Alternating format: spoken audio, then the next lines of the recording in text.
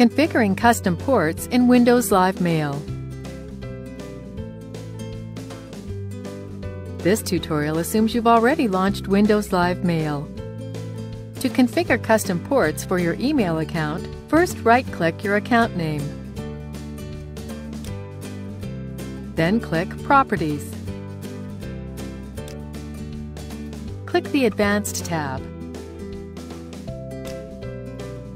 This is where your email account's server port numbers are listed and available for you to change. Let's assume we need to change our port numbers to use SSL connections. Check here to require SSL for the outgoing server, then enter the new port number. Then check here to require SSL for the incoming server, then enter the new incoming port number. Note that the port number was updated automatically. When finished, click OK.